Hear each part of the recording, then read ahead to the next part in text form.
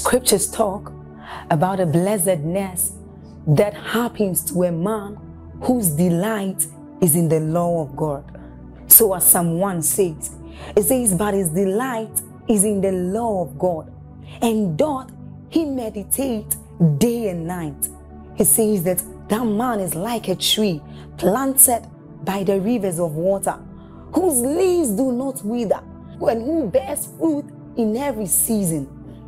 As you're about listening to this message, we believe that your life is going to be like that man planted by the rivers of water. Your leaves are forever going to bear. And we know that your season will not pass by. You will forever shine and you will forever bear fruit. We have a lot of content to share with you.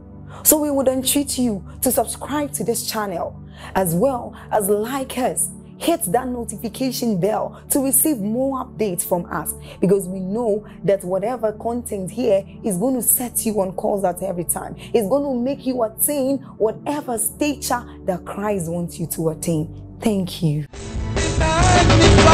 Be magnified, oh Lord.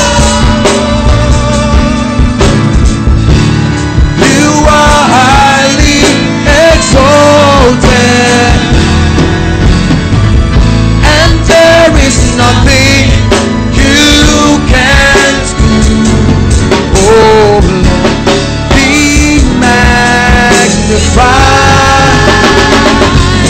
Oh Lord, be magnified. So I pledge allegiance to the Lord with all my heart. I will seek to honor your command. I pledge.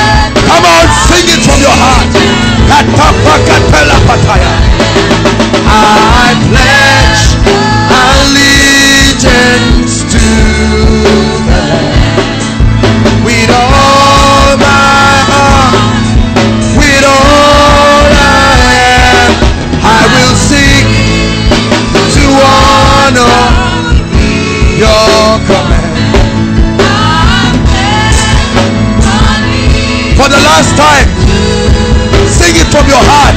I pledge allegiance to the Lord with all my heart, with everything I am. I will seek just to honor your command.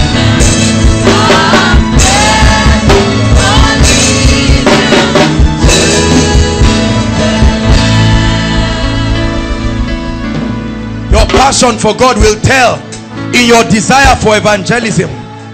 Your passion for God will tell in how much you give to the house of God. Your desire will tell how much you pray for the house of God. Your desire will tell and how much you love the word of God, how much you love his spirit. We are still praying 5 minutes. Say, Lord, search my heart. I'm not pretending tonight. I cannot lie. There are idols in my heart. I'm a Christian. I'm born again. I'm filled with the Holy Ghost. But Lord, if you do not give me certain things after some time, I may begin to reconsider my passion. Help me tonight. I came to Koinonia for my passion to be renewed. Help me. I want to grow. Help me.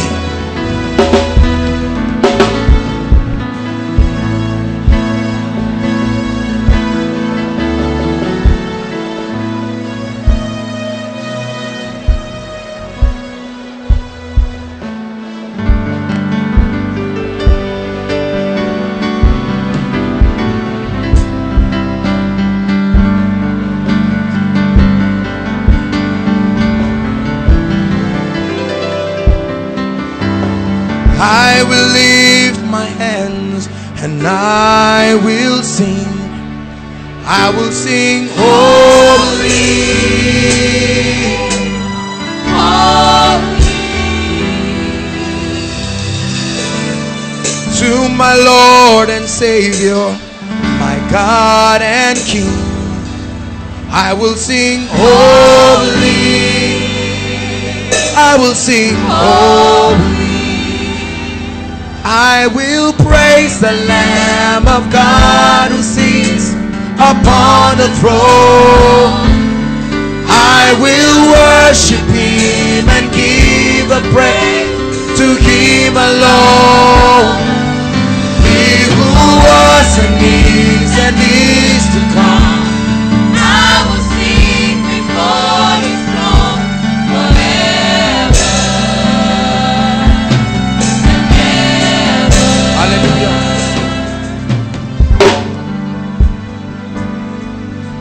Say, Lord, I'm sorry. I've taken your pursuit and replaced it with many things.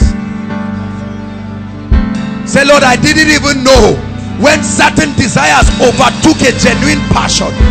I was so distracted by the burdens upon me that I did not realize that I had missed out on a genuine passion.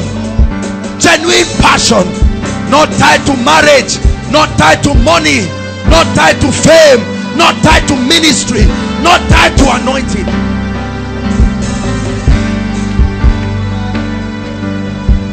I have been crucified with Christ. I have been crucified with Christ. Nevertheless I live, yet not I, but Christ. Christ in me, Christ above me, Christ before me, Christ by my side, my motivation, the beginning, the end.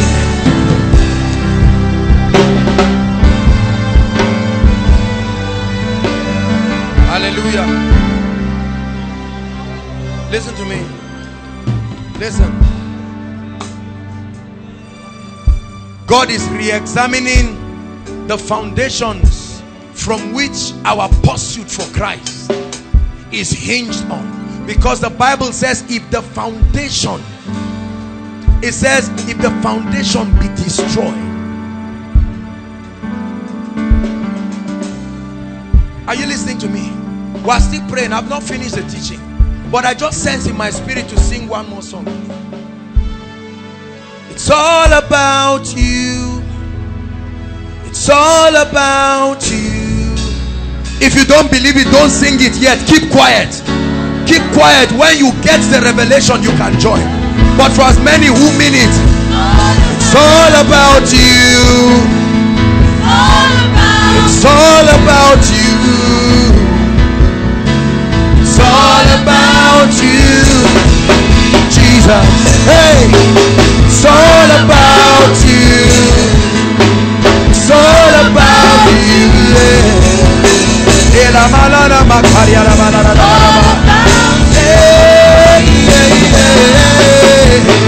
It's all about you.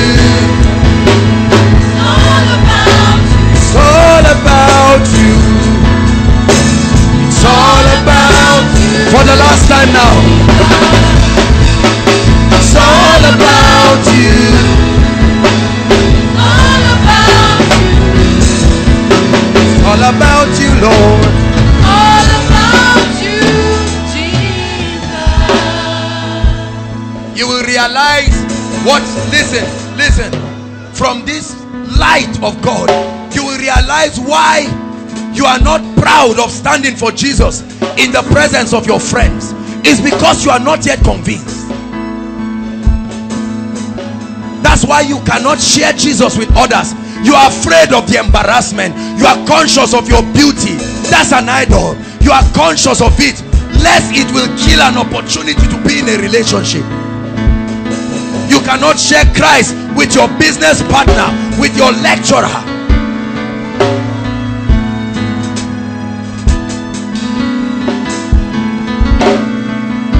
We have replaced him with different things in our hearts. So every time Satan comes, he comes projecting your lust first and foremost, so that you cannot resist.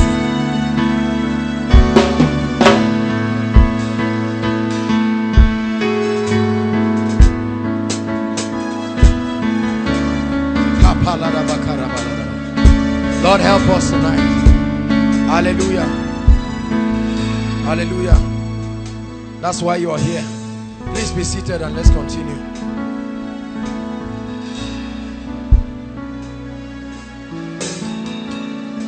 Hallelujah.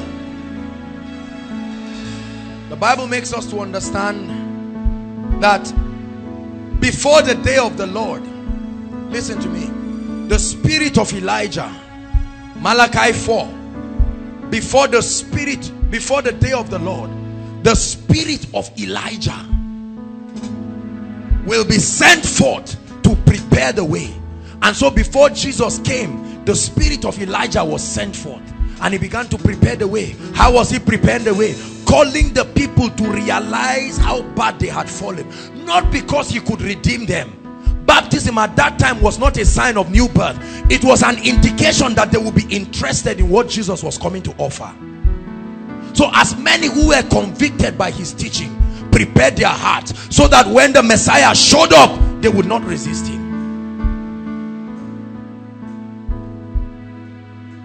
For John himself did not have any power to save any man, but he said, I am the voice of one crying in the wilderness. He was an echo.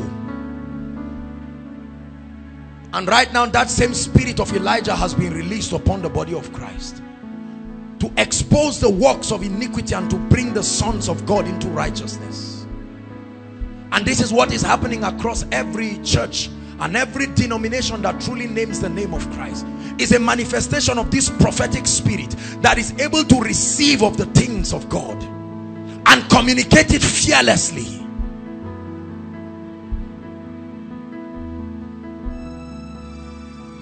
This is how your Christianity will last, so that 30 years from now you will raise your children in the fear of the Lord. They will know no other doctrine and no other gospel. By default, they will be built knowing that they love God and they have a passion for him and him alone. Hallelujah. Romans chapter 8.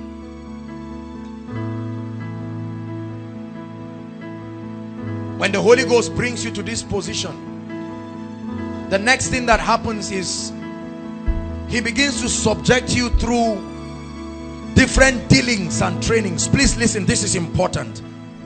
This is the principle, the way God prepares his army and the way, hallelujah.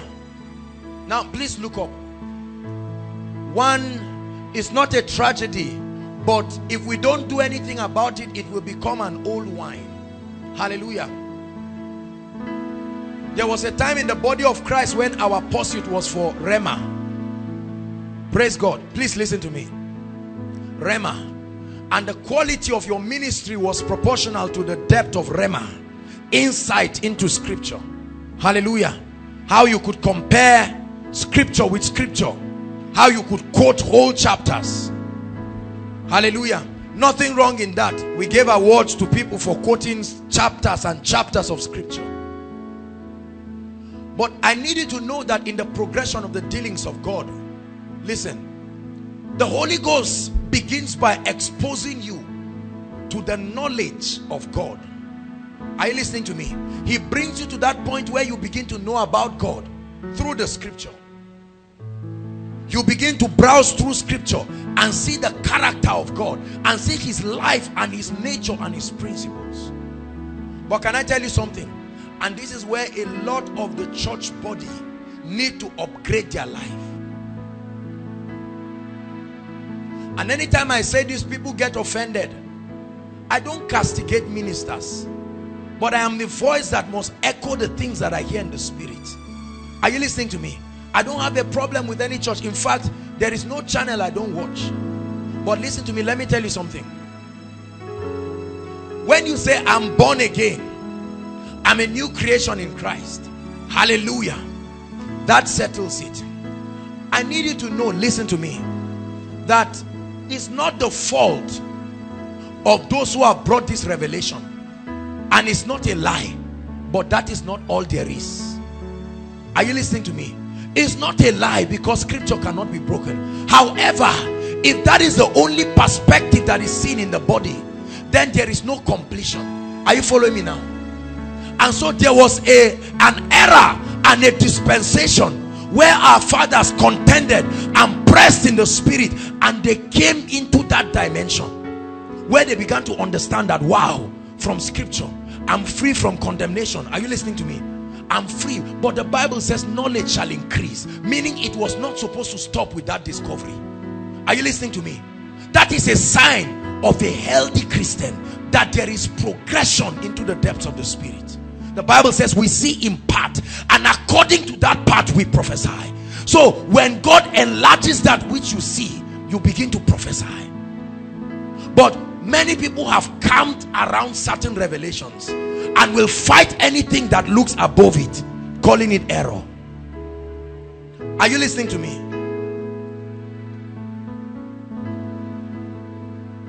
There are many people who have been taught in church that there's nothing like demons, nothing like Satan. The only demon you have is in your mind. But that's not true. Well, for those who grew up under CNN, but for those who, my father's mother was a traditionalist. Are you listening to me? So I'm not trying to guess that Satan exists. It's one thing to believe he exists. It's another thing to believe he has power over you. That is where it's faulty. Are you listening to me? But for you to just kick away and say, forget it, there's no demon anywhere. Be careful. Because many of the people who are speaking will later on find out the reason why they are stunted in their life and will not make advancement. A number of them have discovered it, but their arrogance will not allow them to admit that they have seen a greater light. And so they would rather prefer to camp in what they believe to be the final revelation of the dimension of God that is given to man. When you read a lot of Kenneth Hagin's books, there are many things written in that book that you might not totally agree with right now. Is that correct? That was because during Kenneth Hagin's time, the level and the operation of the spirit and the truths that were opened there was what he received and documented. So you cannot criticize him. But at the same time, in as much as we call him a general, we cannot stop at that level. Are you listening to me? So I cannot build a camp around Kenneth Hagin and say all that he taught. The thing that was moving the church was physical manifestation, gold dust, silver dust. Everybody will bring every kind of thing. Your watch, the silver on your watch will scratch on your hand and say, see, gold dust. And it was not wrong, listen to me, but the Holy Ghost was studying the way we were responding to it. The moment it would become an idol, he sees that experience so that we will continue with the next dealings of the spirit. But where you encamp around gold dust and you find your ministry around gold dust and oil and so on and so forth, then there will be trouble, because you will resist those who are progressing in the spirit, and you will try to create many teachings to prove that they are in error, not knowing that you are the one who is stunted. And even when the Holy Ghost is ministering to you, a time will come, the light will be too bright, you cannot explain, and so you will begin to get angry, because the people are not stupid. The Bible says it will happen to us as it happened in Naphtali and Zebulun. It said the people in Naphtali and Zebulun, there was a prophecy. It says those who are in darkness, they have seen a great light. Not a light, a great light. So it will happen, a great light.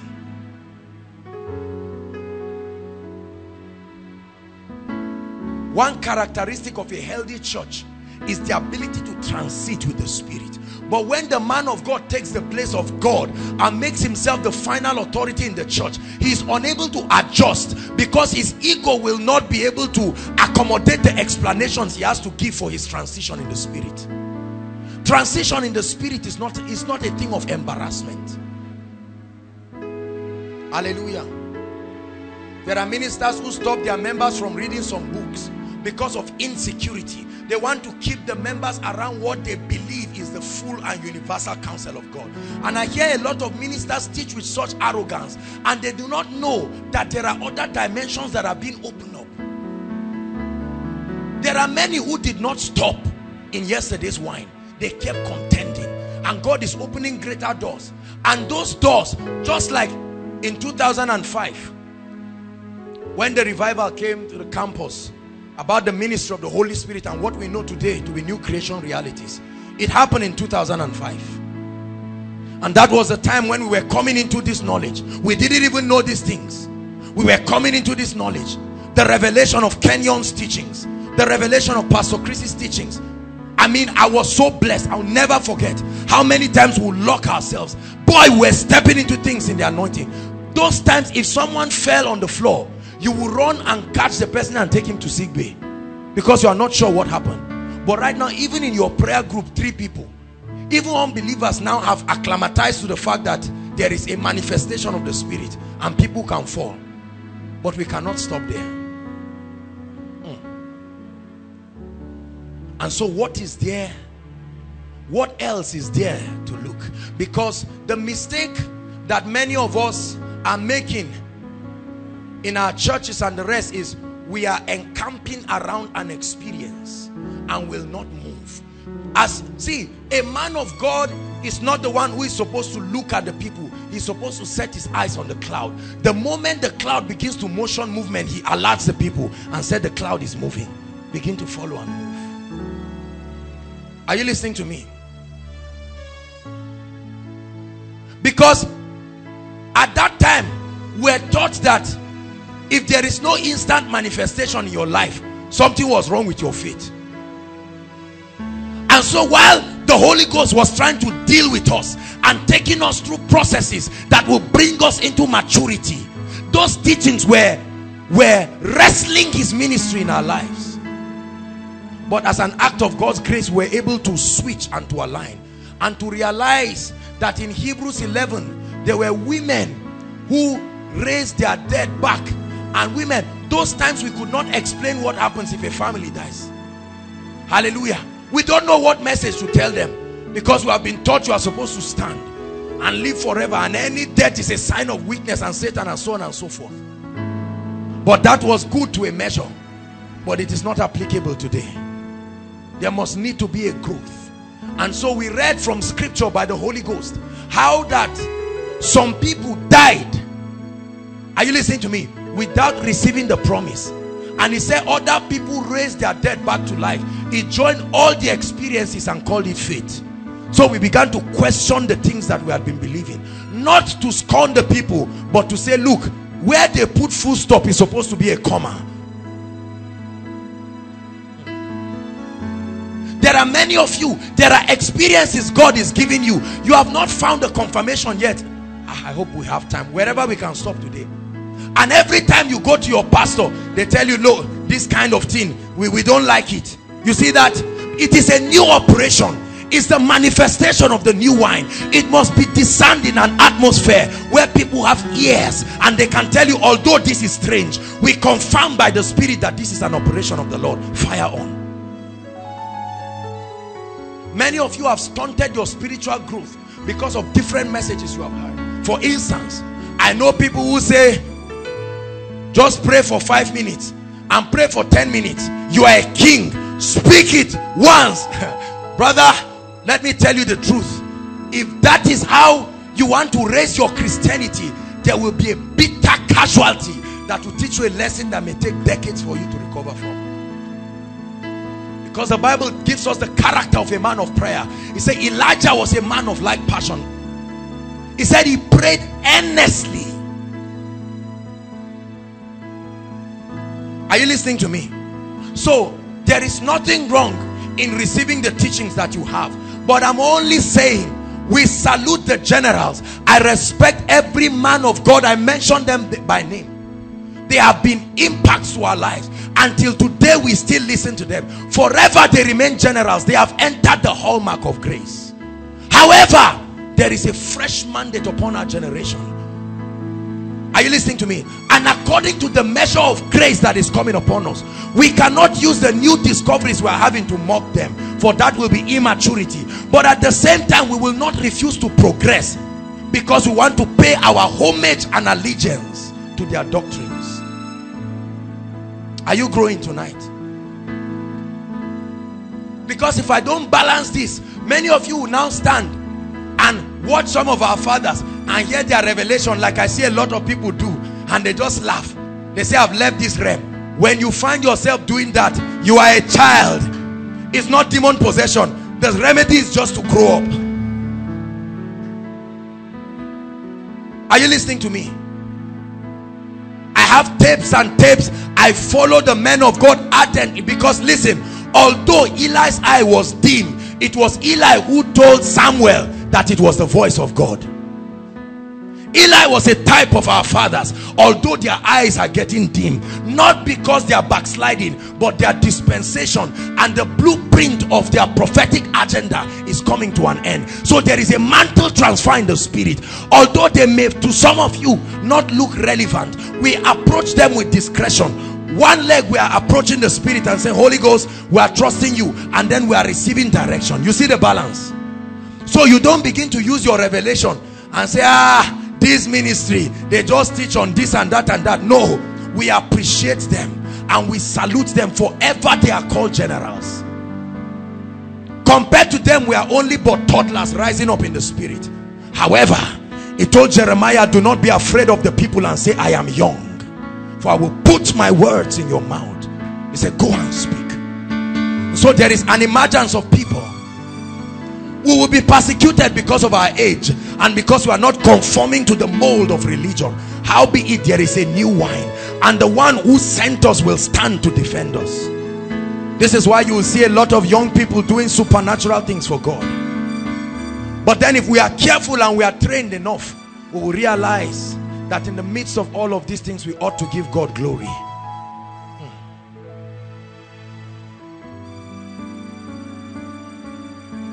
Hallelujah. So tell your neighbor, change your full stop to a comma. Say it one more time, change your full stop to a comma. Do not reject the operations of the Spirit. Open up yourself. Please, don't be caught up in that thing. My church, my pastor, this is what we believe. God is leading you to a book in the bookstore. It may be by an author you don't like. There's nobody I don't watch. Let your mind grow wild. Nobody. If I cannot learn anything, at least I can learn diligence in ministry. So you must maintain a posture. Are you listening to me?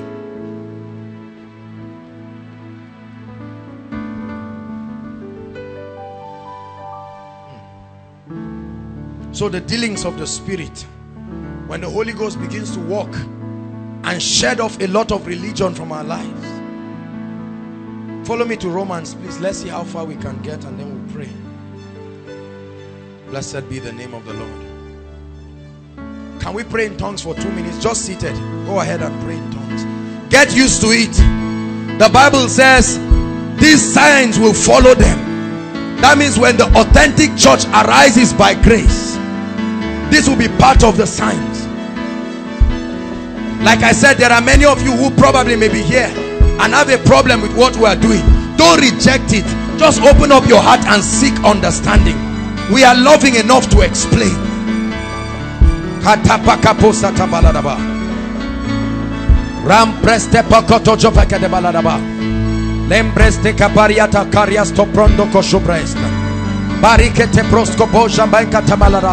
Rabakata praste pateke de beledebos.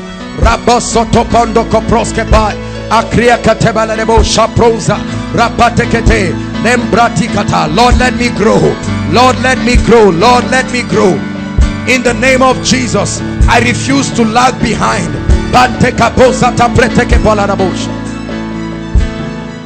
Hallelujah. The first thing that happens to you, hallelujah, the work of a believer is that by acknowledging that Jesus is Savior over your life and His Lordship, the Bible makes us to understand that the Spirit of God comes to live in you. Hallelujah. The Bible says he that is joined to Christ is what? One spirit. So there is a oneness that happens from the realm of your spirit. What is the result?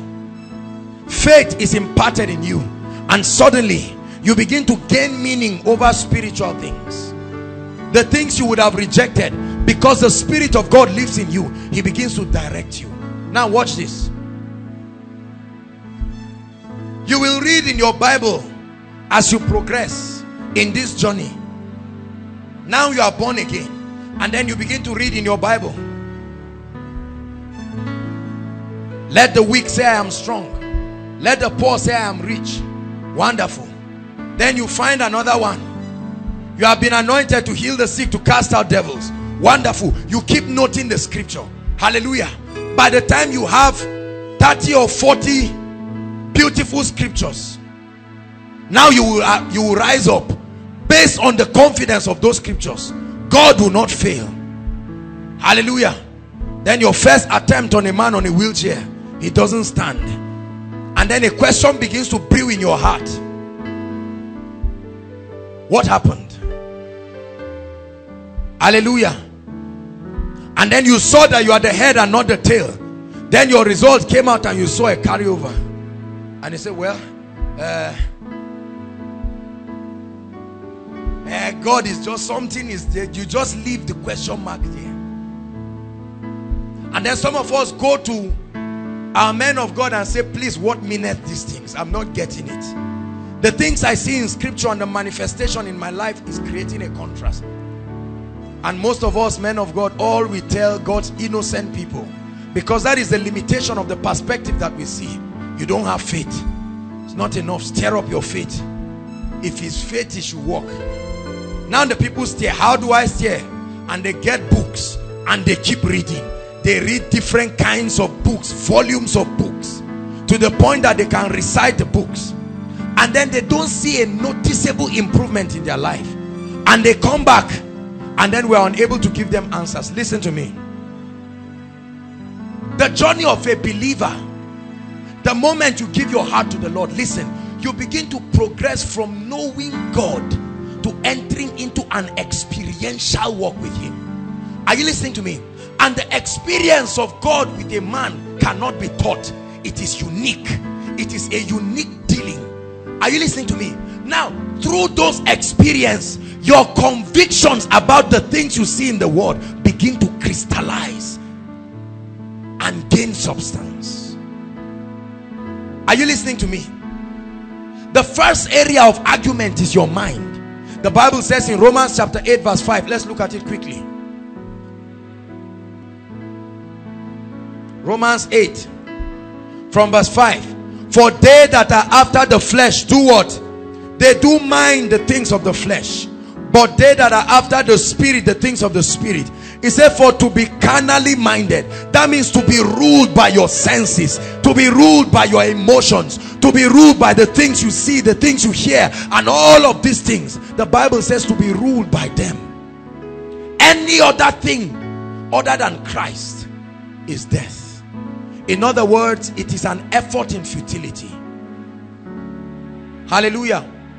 And so your mind begins to wrestle the things of God, because when God steps into your life, listen, he's not seeking a space, he's seeking the whole. He's not seeking a part of you and say, okay, other things. The moment he stands there, he begins to wrestle and push every other thing. Hallelujah. And that's where the willing submission of a believer begins. Listen to me. You can choose where to stop in your spiritual journey by saying, Lord, I've tried and I've come thus far. This one will not go. God will begin to touch them. Are you ready to listen to me? So you love God so much, and then one day God will say, empty your account. You say, how about God? I reject that demon. He has taught something. He's bringing your finances into obedience with Christ. Then he touches your uncle who sent you money all the time. Say, Lord, my faith is working. Now he doesn't send you money. And what happens? My faith is still working. After 2 months, you really find out that the one you've been trusting was not God. Hallelujah. And then he keeps touching those things until he comes to a point where he is exalted king. I like a song that says, he is exalted, the king is exalted on high. You know that song? He is exalted, the king is exalted on high. Powerful song. So the Holy Ghost begins to wrestle your flesh. What happens? You are born again, and although you are shouting, but the issue of women, you have not surrendered that part. So there is half Babylon, half you are filled with the Holy Ghost, and you are preaching. Hallelujah.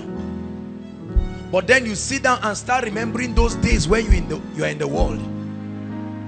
And every lady that passes around you, if any guy stands, you say, you are covering my view, please. There is a contention. This is what the Bible is telling us. Are you following me now? Galatians chapter 5 from verse 16. It now begins to tell us, it said, now I say then, walk in the spirit, and you will not gratify the desires of the flesh. It said, for the flesh lusted after the spirit, and the spirit after the flesh, and both of them are consistently under contention. And then although you are born again, you find out that you are still involved in masturbation and certain things. You may not tell people, but these are contentions. You are praying about it. I'm showing you the progression. Then you begin to see every kind of thing. When you are praying before God and you are praying in tongues, you begin to see God brings out the state of your heart. Envy, lust, jealousy. You say, Lord, me? I'm a new creation. I'm born again. But then you are seeing your old man. Cain is alive and strong, wrestling with Abel. And because Cain is the elder brother of Abel, that flesh, it had gained dominance in your mind. Now Abel wants to come and take his place. And so there is a contention. Are you listening to me? The old man does not want to give way. The old man does not want to give way. And then Satan gives you an alternative. He said, look, there is something called the grace of God and God's mercy. Why don't you wrap yourself around that revelation and let everything go? And so you are laughing. You are saying, hallelujah, all things are working well. But you sleep in the night and people come and press you and sleep with you. You get up in the morning and it's not a problem. You will never tell anybody. You're just smiling. But these are questions you are asking. And say, what is wrong with my new creation status? And God is saying, no, it's a journey. Your mind is giving room for Satan to find expression in your life. And you are unable to lay down everything. Are you listening to me? You love God. It does not mean you are a devil. Don't let anybody condemn you, but you must not condone your state. You must do something about it. Hallelujah. You never believed you could steal. One day, in the heat of hunger, you just saw 100 naira, wanted to take it. The Holy Ghost told you it's your roommate's own. You can't say you didn't hear him. And you said, Lord, the flesh contending with the spirit. And he said, does it really matter? Lord, if I ask her, she will give me. So what's the difference? God is saying, ask them. Because there is a protocol in the spirit.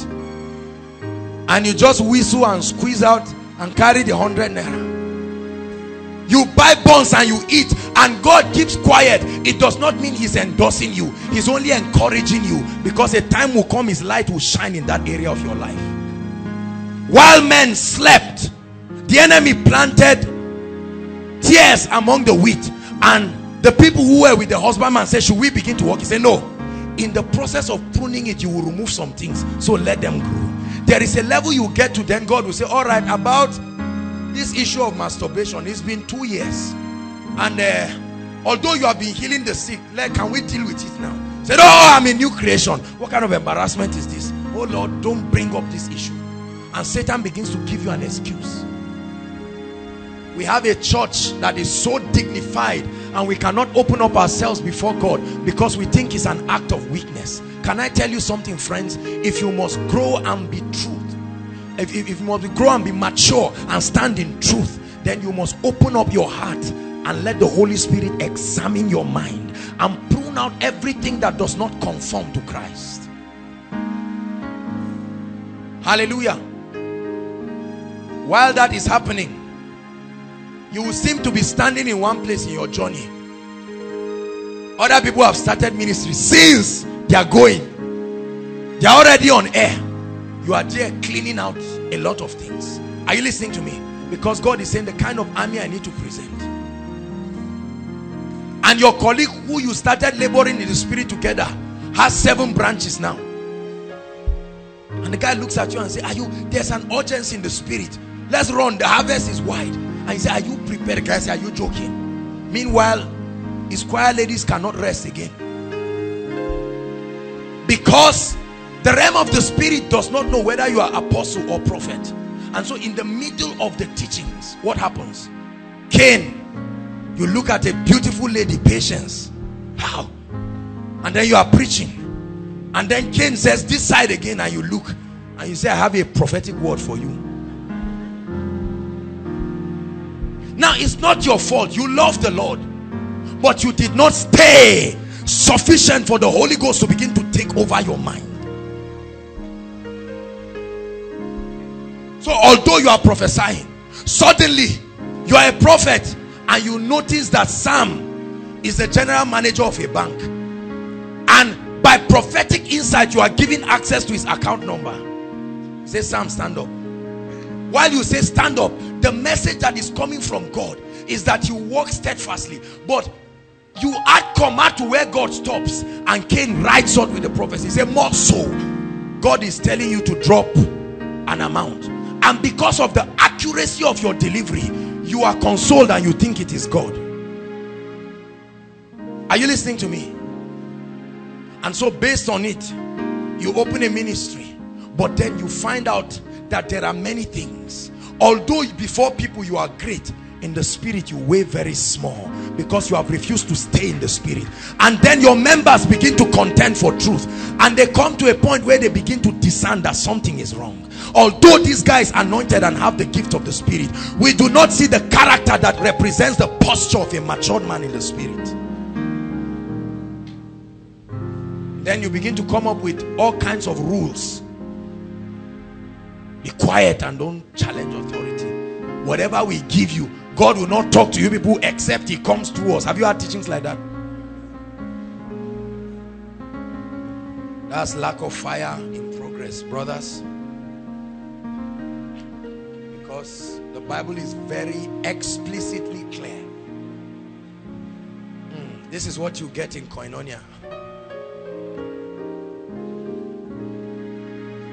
We want us to be strong. Listen, I trust the Lord that the least person among us will be as strong as David. We won't lie to you. That's why we hold miracle services. Is that correct? And you come, we don't bug you with all these things. We just pray. But when it comes to building, watch me. There was a day, now I'm careful to say this, some years ago, the Lord told me that I should not open my Bible for 1 week. And I did not understand. Could that be the Spirit of the Lord or not? But I eventually found out that it was God. And God gave me the reason. He said, son, every meeting that happens you are going. Like many of you are here with your notebooks. It takes something in your head to be the head. You know how Bishop Oedeko writes powerful statements. Take something in your head to be the head. Now he's writing, you are jotting. He's speaking from a depth of revelation. You just want rhema. And you say, boy, if I preach on this in my Thursday fellowship, they will know that I'm not an ordinary person. Now you are getting these things. He's speaking from the bowels of the spirit, but it came to you just as knowledge, rhema. Are you listening to me? And now you are writing it. And God told me, he said, son, you have gotten many things that can move you forward, but you are not moving forward. You are junking your head with knowledge. Close your Bible and let's begin to bring you into the experience of these revelations that you had. So I didn't say, you see, it's my unique dealing. That's why I can't write a book about it. Are you listening to me? And God began to open me up.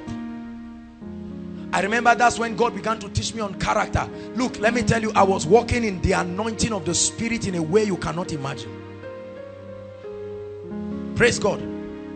And the Holy Spirit asked me, this is the experiential dealing now. I'm teaching you how the Holy Ghost trains you. He begins to subject you through personalized experience that only you can tell. The only thing is, when you share the experience with another person, you will find out that although the patterns of dealings are different according to what he wants you to become, but you see that there is a similarity of objectives, what he's trying to achieve. Praise God. And the Holy Ghost made me to draw a diagram of the fruit of the Spirit versus their manifestation in my life. Personalized dealings. He is training me. He's now giving life to the head knowledge I've had of Scripture. I knew it so well. But the fruit of the Spirit is love, joy, peace. I knew this right from Sunday school. But now it was now time for the reality. And let me tell you something. For the first time in my life, my ego was torn to my knees. I was shocked to find out that less than 10% of the fruit of the Spirit was alive and working.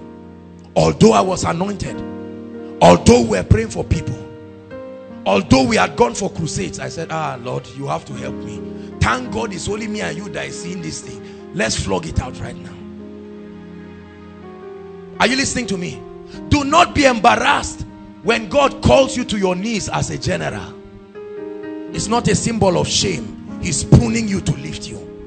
So don't be embarrassed to find out that there is an issue you need to flog out in your life. Don't let religion lie to you and say it's all over. Walk out that soteria, that salvation, with fear, reverence for God, and with trembling, because it has consequences if you leave it. Hallelujah. And when I began to do that, I saw improvement in my life, and people were happy. When I went for ministration, they said, we have a very humble servant of God. And I could imagine the Holy Spirit saying, now are you not enjoying the blessings? I thought that was over. Later on again, he said, there's part 2 of that character dealing. And he gave me another dealing, and I found out I failed flawlessly. Although you people can see me and say, wow, great man of God, it's only me and God that knows the dealings and the levels. Are you listening to me? Many preachers will not tell you this because they stand as omniscient, omnipotent, and omni whatever. And let me tell you, if they don't take steps, they will be embarrassed. Because the realm of the Spirit has no apology for what your members call you. You begin to contend for the experience. Listen, and in that contention, you begin to know the Holy Ghost. Are you listening to me? You begin to know the Holy Ghost. There are certain promptings of the Spirit that come upon me to know the kinds of anointings that are in a place. I cannot teach you. I can only explain. It's my personalized dealing. In the place of prayer, there is a way and a manner that the Holy Ghost moves upon me that I know that I've hidden something in the Spirit. And I know that this prayer has been answered.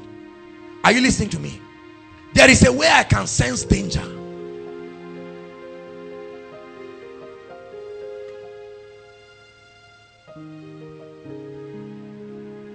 If somebody wants to call me, maybe to pray for the sick, sometimes few minutes before that time, I suddenly sense the anointing of the Spirit, and I sense the presence of healing angels. How did I learn that? The experiential dealings of the Spirit. This is how a believer grows. One day you are praying, suddenly your tongues begin to change. That's your first time of encountering it.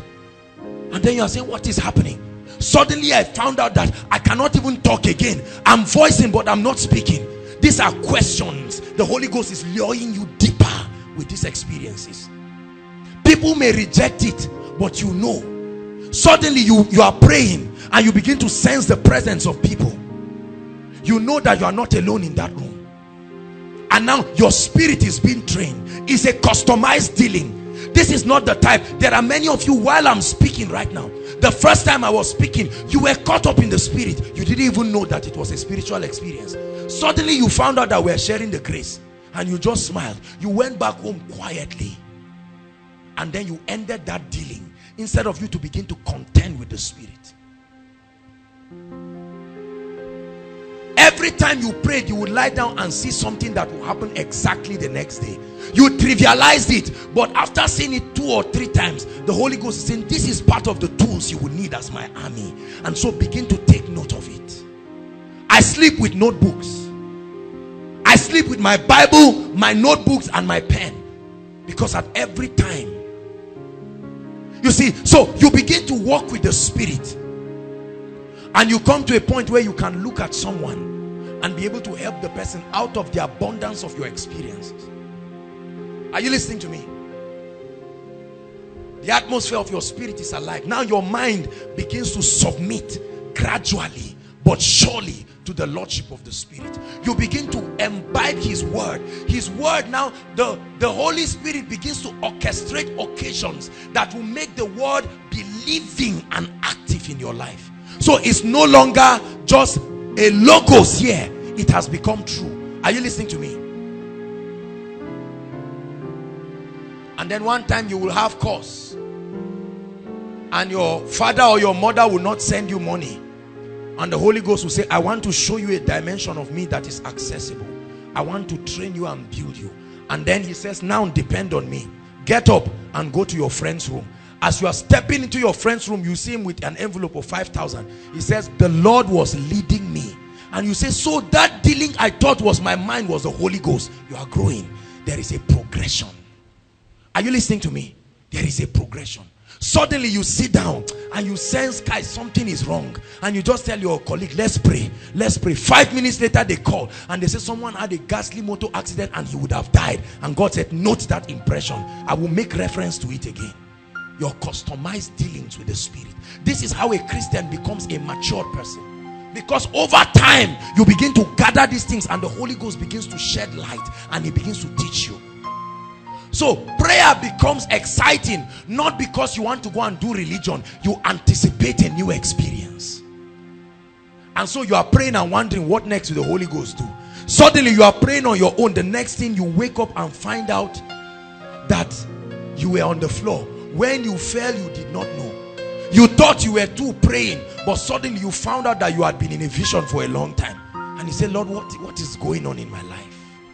The dealings. Are you learning something, please? Then you begin to pray. Then you begin to build. There are times that you are sleeping and God gives you a dream and you get up and there is no direct application of that dream in your life. The dream was an explosion of your mind and your spirit to acclimatize with the dealings of God, so that scripture will now begin to make sense based on the things you have visualized in your dreams. So you find yourself walking on water, and in that dream, a lot of people say, Mami water, calm down. Don't just call everything Satan.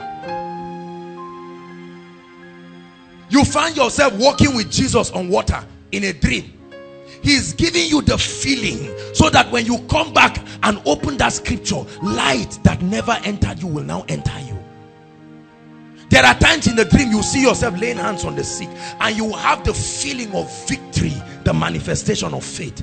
And every time God will preserve that memory in your mind, so that the next time you see somebody in a wheelchair, you have that same feeling, and it will help the anointing to flow in your life. And suddenly, for the first time, it will be like a dream. Are you following me tonight? The dealings of the Spirit, bringing the knowledge of God into the experience of God for you. Then you begin to speak. You are understanding the operations of the Spirit. Now when you stand to preach, listen, you will not just talk as if you are talking. Your convictions are getting stronger. Listen, when you experience God, that's the only condition that you can die for him. It's not by confession. Are you listening to me? Stand up, sweetheart, my dear. Look at me. If I call you a man, what will you do about it? There are too many experiences in your life that have crystallized in your spirit, soul, and body that you are a lady. Is that correct? For instance, men don't wear weave on except there's something wrong with them. except there is a drastic shortage of the dealings of the Spirit in their lives. Please sit down. Now this is a lady. If you give birth to a baby, listen, do you know if you separate a baby from any other person and you keep telling that baby you are a boy, you are a boy, although she's a lady, she will grow up knowing and thinking and acting like a man, because the first experience she receives is on account of what you are speaking to her. Are you listening to me? That's why God designed the trainings of ladies and men to be such that no man can deceive another. When the guy becomes a teenager, suddenly his voice is getting husky. Final betrayal, nothing can deceive him that he's a lady. And then he sees mustache on his face. All these things begin to tell him, look, Mr. Man, you are not a lady. And then what are they doing? They are memories in his mind. And then he comes to a point where he's convinced and he can die believing that he's a man. Such that when Americans are saying right now, there are factors we need to look at to ascertain whether a man is a man or a woman, we say you are on your own. I know and I am persuaded that I'm a man. This is how it must be. But when you do not walk with the Spirit, and this is the ministry of the fivefold, to bring us to a point where we create the roadmap. Listen, what we do is we plant and we water, but it's your dealings with God that brings increase in your life. Are you listening to me? Our job is to open up a portal and lead you and say go, and then you begin to experience certain dimensions of God. You have been reading every time the Bible talks about tithing, and then you have been saying, wow. If they ask you in Sunday school, you answer. Discipleship, you answer. CRS, you answer and you do very well. And then one day God begins to tell you, all right, you've been reading this thing, when will you put it to work? Experience, knowledge translating into experience. Now you come out here and stand and you drop the tithe. And listen to me, God will oftentimes cause the result to happen instantly so that you can see the difference. You are just dropping it, and the next time it may not happen like that all the time. This is what happens to new converts. Every prayer is answered before they pray to be answered, and they're like, man, this Christianity, that means most Christians are lazy. Then one day you pray and it's not answered that fast, and God will say, all right, I was just helping you to be encouraged, so that should in case you don't get an answered prayer, you know you once had one and you can follow me. Then he begins to teach you. Have you seen many believers who say, I just got saved, I got filled with the Holy Spirit, I started praying for the sick immediately, and truly they were healed? Ask them after 5 years whether they continued.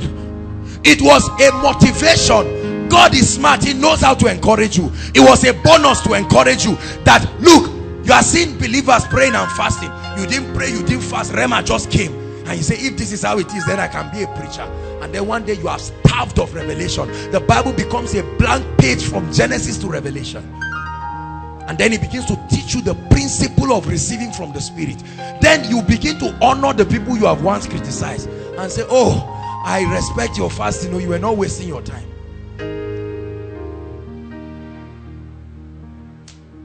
A body that becomes matured, not just in knowledge but in experience. That's why I like our mothers.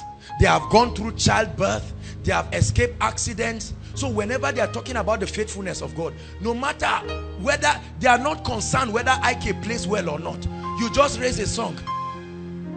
Even if it's, oh come, oh ye faithful, they just close their eyes, because it's a reflection of their experience. They have come to know God.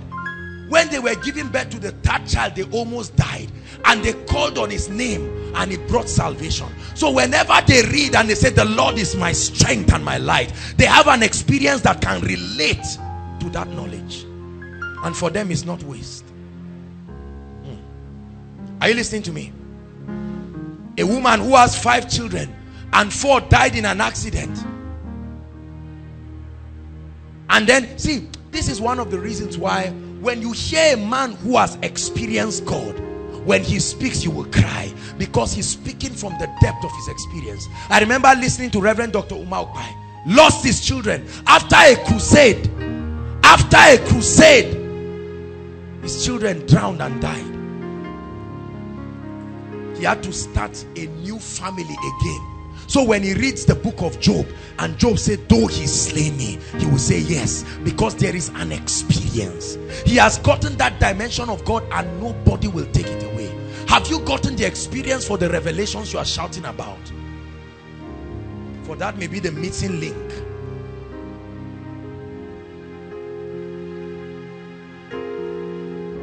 Hallelujah. Thank you, Jesus. And you come to a point where you experience certain things. Don't waste your experiences. Let the Holy Ghost use them as a training ground to make you mature. That's why the Bible says, count it all joy when you face diverse temptations, knowing that the trying of your faith will produce patience, and let patience have its full course. There is an end. It will make you become something. When you come to Koinonia, there are different kinds of worshipers. Those who have experienced what the worship people are singing. Are you following me now? That's why when who raised worship? Sam, come. If Sam comes to stand here and sing and say, Lord, I give you my heart. If there is no experience to validate that revelation, you will know, because there is an absence of truth. Have your way in me, Lord. Even if he's kneeling down, you just know that there is a separation between this man and the spirit of this song. An experience has not brought it into light. Hallelujah. But if you waited 10 years before getting admission and he said, Lord, I love you, and he says, Lord, I give you my heart, you cannot explain. It may not even be his voice. His experience is doing something to your spirit. Deep is calling unto deep. Have your way in me. That's why he can compose other versions and not care about what you are thinking, because those versions relate to his experience. That's why you see, whenever we say sing in the spirit or express yourself to the Lord, some people just stand. It's not your fault. You've never had to look for school fees by yourself. You've never had to trust God for his faithfulness. You've never had to. You are too innocent. There is no experience. So the Bible is just like a book and you just know the memory verses. But somebody whose name came out in that list has an experience about the faithfulness of God. Somebody whose mother was almost dying of childbirth and they had to come together praying day and night knows that there are demons in the village and that prayer can conquer Satan. So while you are talking English on stage, that revelation, the memory of the times he had to spend to travail, that memory is too deep for your deceit to just take him out. That becomes the platform for a healthy prayer life. So right now your prayer life is not founded upon intimidation from your colleagues. There is an experience that has provoked you to the place of prayer, and you know you must remain there as a matter of life and death. Hallelujah. And then the Bible. Have you ever had certain experiences and then some songs you used to listen to that don't make sense later make sense? And then you just feel like listening to Don when you have criticized. His keyboard suddenly makes sense to you. He never sleeps. And you begin to cry. It's an experience that is making you grow, because out of that experience, the word of God will now come alive. Are you getting blessed, please? So it's not enough to write. God is telling you to write all those things in your notebook, because the day the experiences of your life will bring you into the knowledge of that aspect of God, you appreciate what you have written. That's why when you hear some people talking, you see pastors standing up, they are touched by the statement, and the members are saying, what nonsense is this? The day you start running your own church, after 3 years, you will stand up for every man that says what they said that you were just watching. Because four weeks after you begin to pastor, the 4 weeks is full of crises that you have to settle, and you say, Lord, did you call me? So next time you are seeing somebody say God is faithful, and the man of God is relating it to his pain has become a message that helps him to understand what the Holy Spirit can do in a man's life.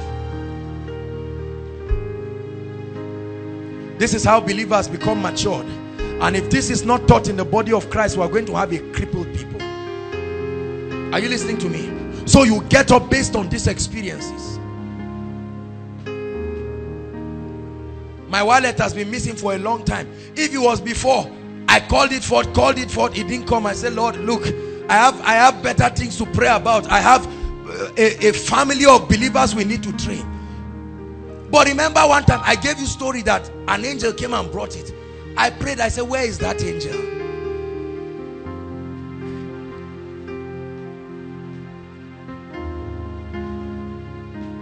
Hallelujah. The rigor of going through ATM activities right now and all the things there. But when your heart is with God, anything that leaves you cannot, it only creates more space for him to fill.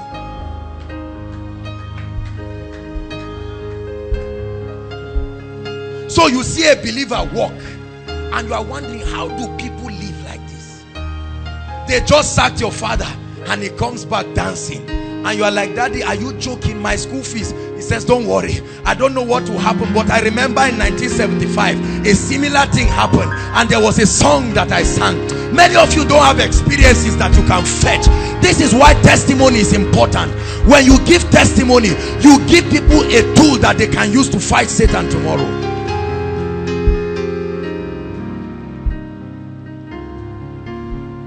And then you become a matured Christian.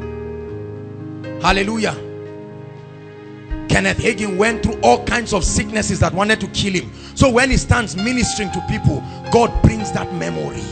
And out of that memory comes compassion. And from that compassion, the anointing will flow. You've not had any experience. That's why you say, this miracle service, why are people always falling? The day you have their kind of disease, you will value our ministry. Hallelujah. Why must you prophesy? You are wasting our time, Jerry. The day your father looks at you and says, now you have become an adult, fend for yourself. You will know whether you have believed God or not. And then you will begin to sing songs, including Jesus loves me, this I know, for the Bible tells me so. Now it will not be special number. An experience has compelled you to appreciate that revelation of the word, to the point that whenever you read John 3:16, you can start crying on stage. People are saying John 3:16. It's not about the verse. It has made you to know the Holy Spirit in a certain way that you wouldn't know him. This is how the ancient were dealt with by God. Certain experiences opened certain dimensions of God, and so they knew that God was certain things and they died believing it. What do you believe about God? How have your experiences helped you to come into the knowledge, the experiential knowledge of God? Some of the dealings of God in our lives is what has given us audacity to be able to stand and declare certain things. And you watch and say, how old are these people that they speak with such audacity? It's not about the age, it's the depth of the experiences.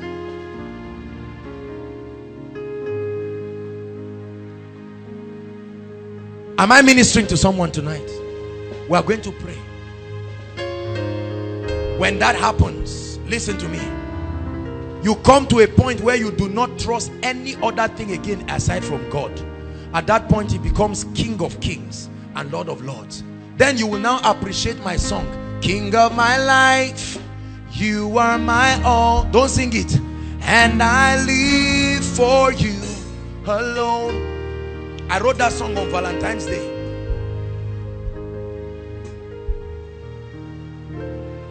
And I lay my life for you.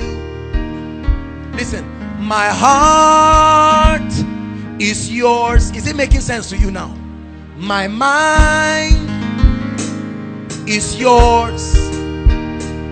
My will is yours. You're the king of my life. So when the worship team raises, you say, this song is not sweet. You enter an experience that will make that bitter water become sweet. And then every day you hear it, you say, you may not know the song, you just say, My heart, and you keep saying my heart, and you are crying, and it's ministering to you, and you are shedding tears, and you are shedding tears. When the victory comes, you take note of that song. Have you seen your parents noted certain songs? It doesn't make sense to you why they like it. They sang it the day you will be delivered. You almost died. Your father was almost dying of hypertension around the labor room, and that song ministered to him. And every time you sing it, he remembers you and the destiny of God in your life. Many of you look at my name and say, my name is not Abba.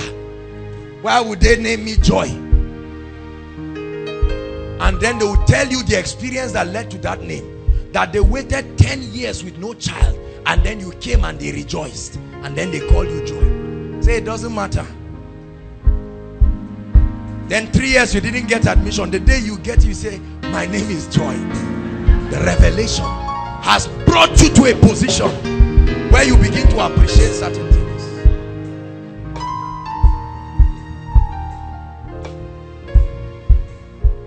Believers, we need to grow. This is where God is taking us. When that happens, the consummation of all things is that your body begins to experience that soteria. And then you can allow your body to be a channel through which the life and the power of God can flow to others. Your vocal cords become instruments through which you will communicate his life and power to others. At that point, you become useful. But can I tell you something? This is the journey. Stop looking for power and manifestation. What you should be searching for right now is God. Say, Lord, give me an experience. An experience. Beyond Christianity, an experience. An experience. Lord, I desire an experience with you. I've had knowledge, I've had so many things. So when you hear Michael Smith say it's all about you, you'll be wondering and say, all about him. But Lord, I've given you all, and the Bible says I've been bought with a price. I pray that the Lord will lead you into the pathway that will cause his word to come alive in you. At that point, nobody will tell you to do evangelism again. It will not be guesswork. Listen, when God opens up the operations of the Spirit in your life, he brings you to a point where your mind and your intellect betrays you again and again, and there is only one option left: God and your love for him. Like a Trinkuman, you say, Lord, I'm available, and you mean it from the depths of your heart. And when he begins to use you, there will never be room for pride, because the memories of the dealings will remain in your heart. Hallelujah. We're going to pray. Rise up on your feet. The experiential dealings of the Spirit. Mambrasto parako jabaleanda. That God will give you experiences. Listen, I like that song. Keep playing, because we are going to sing it. But before we sing it, I know we are out of time, but just listen to me. You are going to pray, and in that prayer you are going to cry unto God and say, Lord, there are many things I know, but they have not become life in my life. Can you give me an experiential revelation of God? Can you use the things around me to bring me to a point where I begin to appreciate you? Strengthen my conviction about the things I believe. Lift up your voice and begin to pray. Strengthen my conviction, oh God. Let my faith not fail me. Strengthen my convictions, that when I say God is faithful, I mean it. That when I say God is holy, I mean it. That when I say I'm righteous, I mean it. Come on, pray. In the place of prayer, as I study the word, I'm tired of reading letters. Let the word become flesh. Strengthen my Christian experience. Make my life a qualitative one. Go ahead and pray. Say, Lord, I subject my mind to the power of your Spirit. I subject my mind to the power of your Spirit. Breathe upon me, Holy Ghost. Breathe upon my mind. Affect my life. Breathe upon me. My thinking faculty. Invade my mindset. Change me. Help me not to trust in any other thing.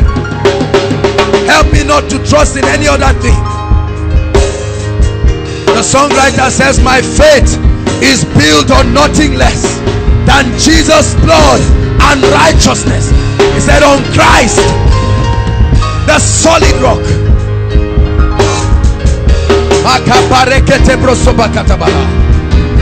Strengthen my Christian experience, that when I say I love you, let it come from the depth of my heart. Strengthen my Christian experience, that when you send me, I will be faithful. Pray, say, Lord, I want to grow beyond religion.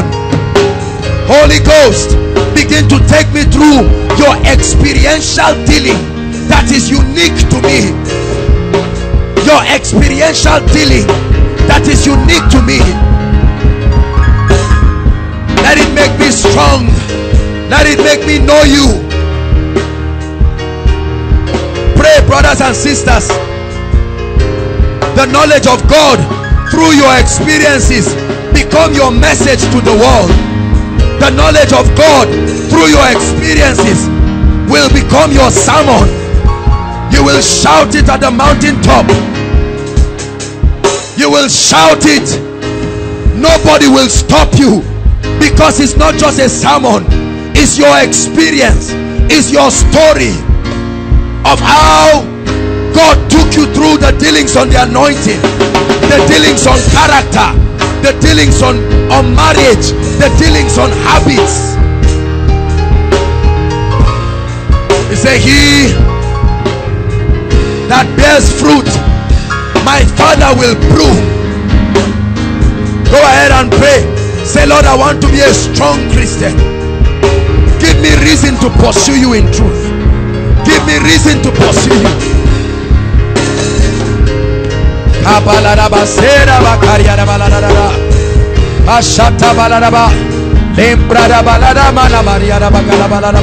Strengthen my convictions before you send me, oh God.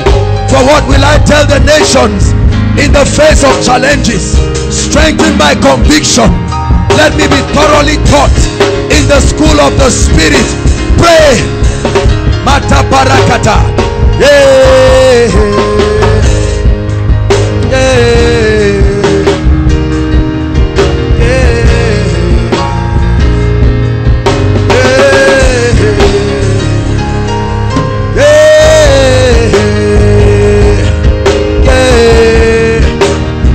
Holy Ghost, let my experiences make you become a friend indeed that sticketh closer.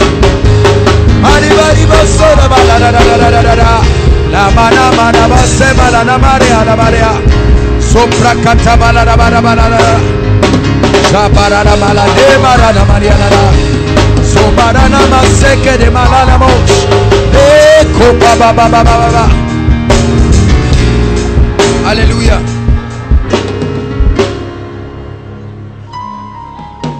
So worship team, seek for an experience of your songs. Seek for an experience. Minister, seek for an experience. What message did God give you? Is there an experience that puts fire in it in your spirit? That's why Paul said, no man trouble me. There is a mark in my body that makes me know that I am of Christ. He didn't just call me. There is a mark. While he was dealing with me, while he was building me, it left an imprint in my spirit that forever I know I'm called.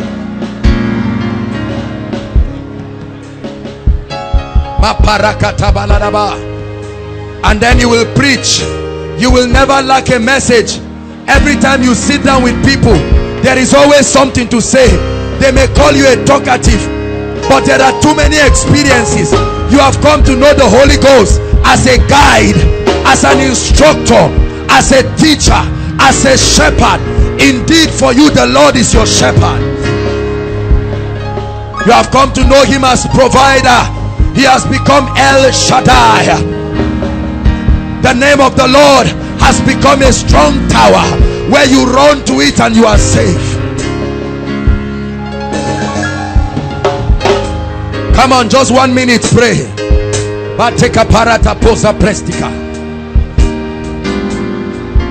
Where there is nothing, there is no one.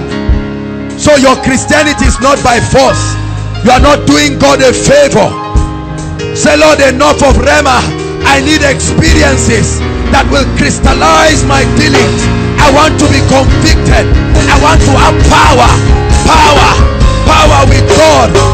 I want my words to be full of light and audacity. Bring me to the place of dealings. Give me a message, oh God, out of my experiences with the Holy Ghost. Teach me how to prophesy. Teach me how to preach. Take me through your Bible school. Take me through your Bible college. Train me, oh God. Train me, oh God. Train me, oh God. Teach me character. Teach me discipline. Teach me how to pray. Teach me how to make decisions. Make me a leader.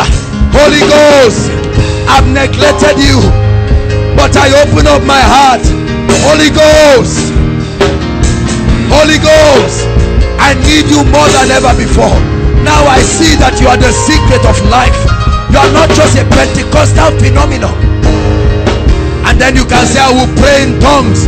No one will kill my prayer life. I will pray in the spirit. I will sing in the spirit. I need an experience. Create a prayer altar for yourself. Create a place of Bible study for yourself. For yourself, not your group, not your department, not your church. Know God for yourself. Let your experiences give you a message about God.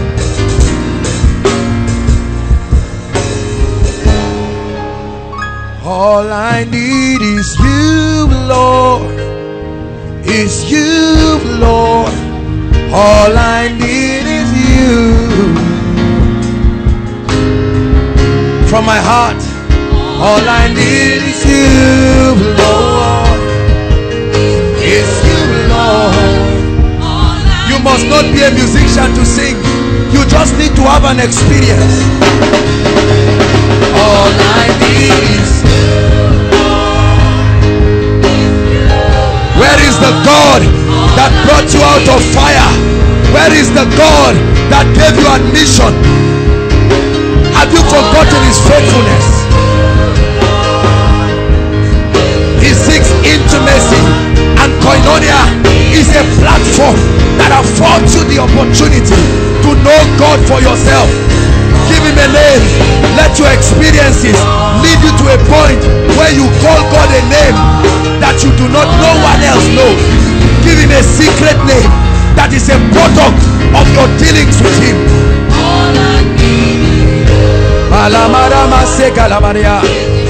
Rapha was the dealings of God with a man. Jireh was the dealings of God with a man. El Shaddai was the dealings of God with a man. Sikenu was the dealings of God with a man. What name will you get from your experience with God? What name will you teach the nations that God has become to you?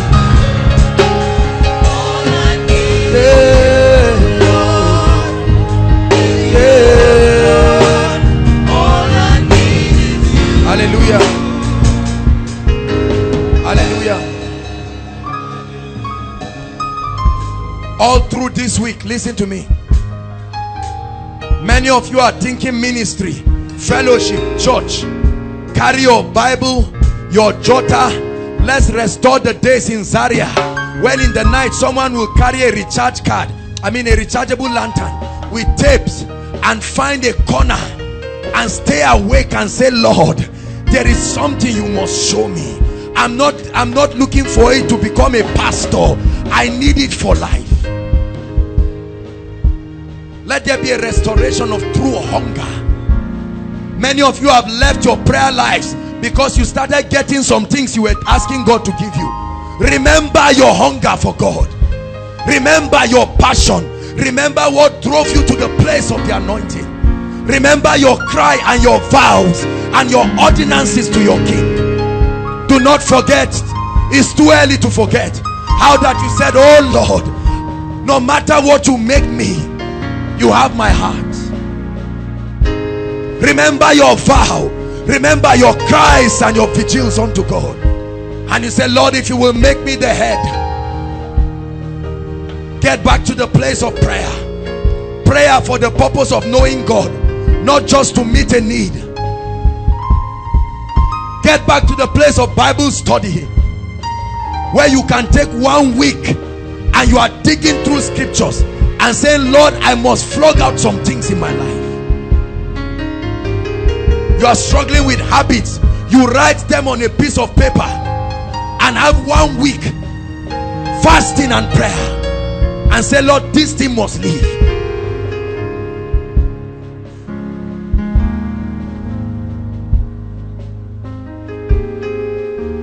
Where you say, Lord, you have told men that they are anointed, but I don't see any anointing in my life.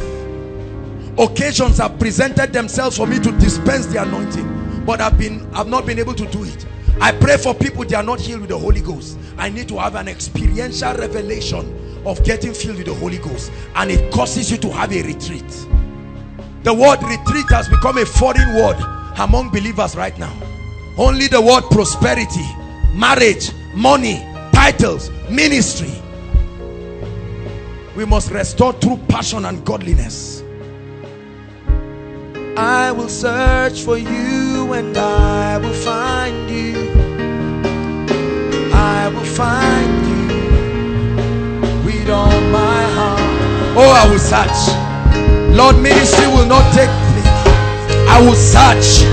I will search. I will search. And I will not take your place in my life. I will search.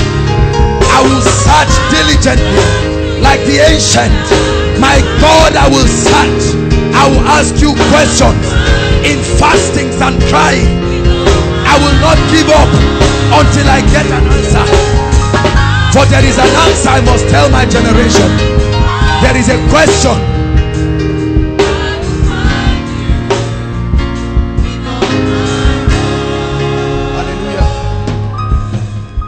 Out of time. I hope that I've been able to put a hunger in your heart. Some of you need to go back to your homes this night and just sit and don't talk to anybody. No visitations. Get books, get tapes, lock yourself. You mustn't fast fully. You can get fruits, you can get liquids, or you can even eat. Just concentrate and say, Lord, I want to grow. I will stop lying to myself. I want to grow. We thank you for tonight. The dealings, the progressions, how the Holy Ghost brings men to maturity. Praise the Lord. Sorry, we've taken time. We'll be out in a few minutes. If you're worshiping with us for the first time, we love you. What a night. I'd like you to please leave your seat and just come out quickly. We want to pray for you. Please appreciate them. Let's do it quickly. This is your first time worshiping with us as Koinonia. We love you. We celebrate you. We appreciate you. Please, let's do it quickly. Thank you, sirs. Thank you. Thank you. Thank you. Thank you. We appreciate you. Hello. Scriptures exhort us from the book of Proverbs. It says, my son, attend to my sayings, incline thy ears to my words, let them not depart from thy eyes, and keep them in the midst of thee. As you have listened to this message, we believe that you are going to reap the blessings thereof if you attend to these words as well.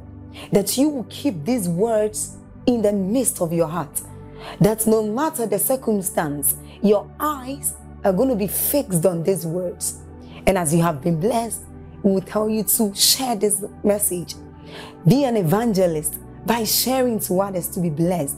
And then subscribe to this channel for us, because we have loads of videos, we have loads of content that is going to make you blessed, that is going to set you on course, that is going to set you ablaze. And don't forget to like for us. Thank you.